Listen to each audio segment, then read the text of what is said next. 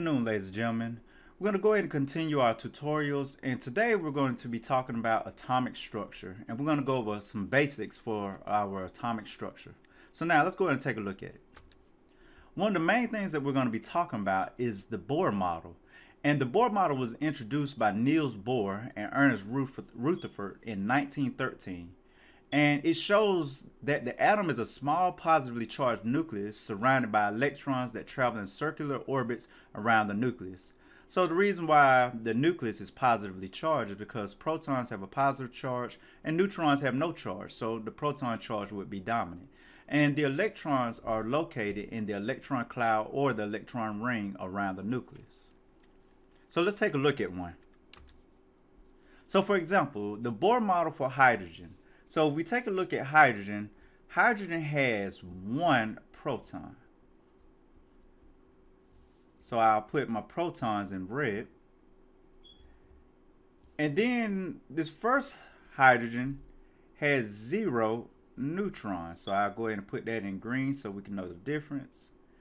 And then our electrons, hydrogen only has 1 electron. So how do we know? Because I got 1 proton, 1 electron. So now let's fill out our chart. We have 1 proton, 0 neutrons, 1 electron. Our atomic number is the same as our number of protons. So that's going to be 1. Our mass number is going to be 1 plus 0, which is going to give us 1 because your mass number is your protons plus your neutrons. And then we only have 1 valence electron. So that's how you make the Bohr model for hydrogen. Let's go ahead and check out another one. If we look, now we have the element sodium. So if we look at sodium, if we look on our periodic table, sodium has 11 protons in the nucleus. And then if we look at the mass number for sodium, it has a mass number of 23. So that lets us know that we have 12 neutrons in the nucleus, because 11 protons plus 12 neutrons would give us 23. And since we have 11 protons, we're also going to have 11 electrons. So let's go ahead and put our 2 electrons on this first ring, because that's all it can fit. And then our second ring, we're going to put 8.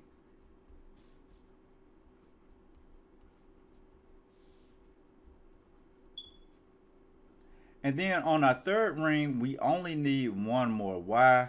2 plus 8 plus 1, that would give us 11 electrons. So 11 protons and 11 electrons.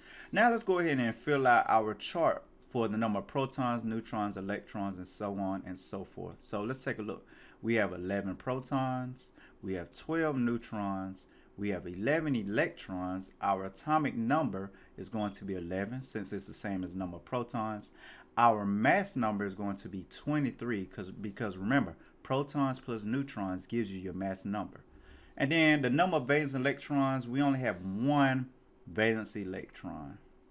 So there's the Bohr model for sodium. So now we're going to take a look at 3 more Bohr models, except this time you're actually going to do those and take about 30 seconds a piece on each one. So now let's take a look at the Bohr model for neon, and I give you 30 seconds to go ahead and complete yours, and I'm going to pause the video starting now. All right, we're back, ladies and gentlemen. So let's check and see how you did on yours. So if you looked at neon on the periodic table, neon has 10 protons in the nucleus. And then if you look at neon, if you look at its atomic mass, neon has 10 neutrons in the nucleus. How do we know? Because the atomic mass for neon is 20. So since neon has 10 protons, it's also going to have 10 electrons. So let's go ahead and put our electrons in. Make sure that you're following along to ensure that you have the correct answer, or that yours looks like mine. I'm pretty sure that yours will probably look better than mine, because my handwriting is not that great. But as long as we get the basic idea or concept. So now let's take a look. We have 10 protons. We have 10 neutrons. We have 10 electrons. Our atomic number is 10, since it's the same as the number of protons. Our mass number is 20. And then we have 8 valence electrons for neon. So since neon has 8 valence electron, it is stable. It has a full outer shell. So hopefully, ladies and gentlemen, that's the answer that you got for yours as well. Let's go ahead and take a look at our next one. So now let's make a Bohr model for helium. You have 30 seconds, and I'll pause the video starting now. Welcome back, ladies and gentlemen. If you've completed yours correctly, then for helium, you put that it had 2 protons in the nucleus.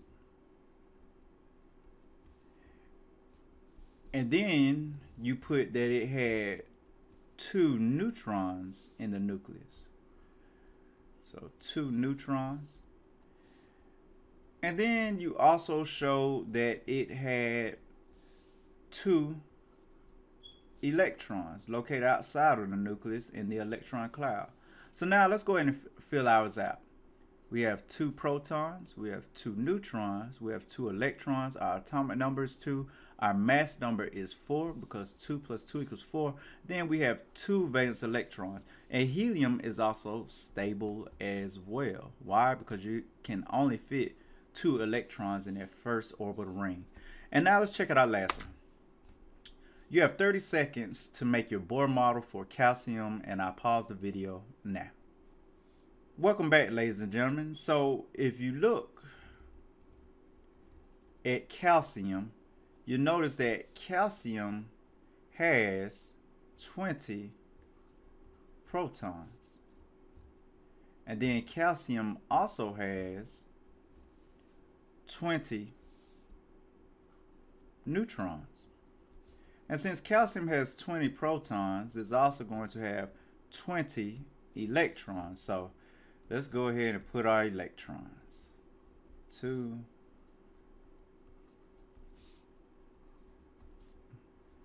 I always like to draw my electrons like this just because it shows that electrons are negative.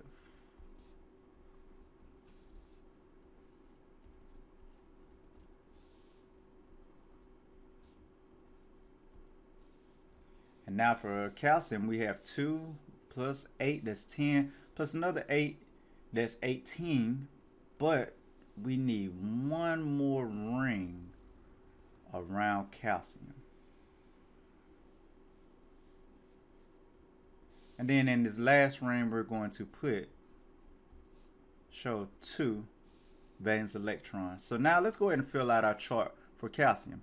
Calcium has 20 protons, 20 neutrons, 20 electrons. The atomic number is 20, same as the number of protons. At mass number, 20 plus 20 gives us 40, and calcium has 2 valence electrons. So I hope by now you understand how to make Bohr models for different elements on the periodic table. Now let's go ahead and finish off with a quiz. Ladies and gentlemen, what you're going to do is you're going to write down each question for the quiz, and then you're going to answer it. You have 10 minutes to do so, beginning now. So great. Let's go ahead and go over your quiz that you made. And I'm going to go ahead and take my pointer options, and I'm going to take it and let's put it back on pen. So what 3 subatomic particles are located in the nucleus of an atom?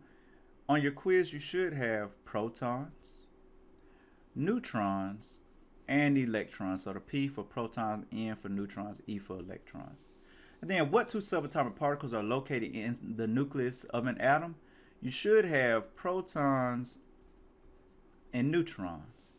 What subatomic particle has a positive charge? That's going to be your protons. What has a negative charge? That's going to be your electrons. And then what has neutral or no charge? That's going to be your neutrons, and I use that symbol like so. Number 4, electrons are located outside the nucleus in the electron cloud.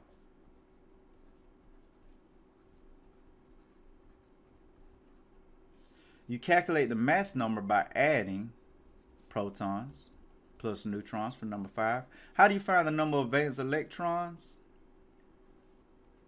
You look in the outermost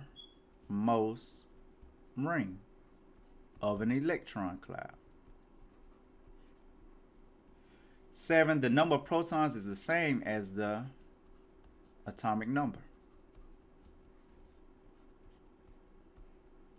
What subatomic particle is the identity of an element? Well, that would be the number of protons. If your number of protons changes, that means the element changes. Why is the nucleus of an atom positive? Well, protons have a positive charge and neutrons have no charge. So in the end, you're going to end up with a positive charge overall.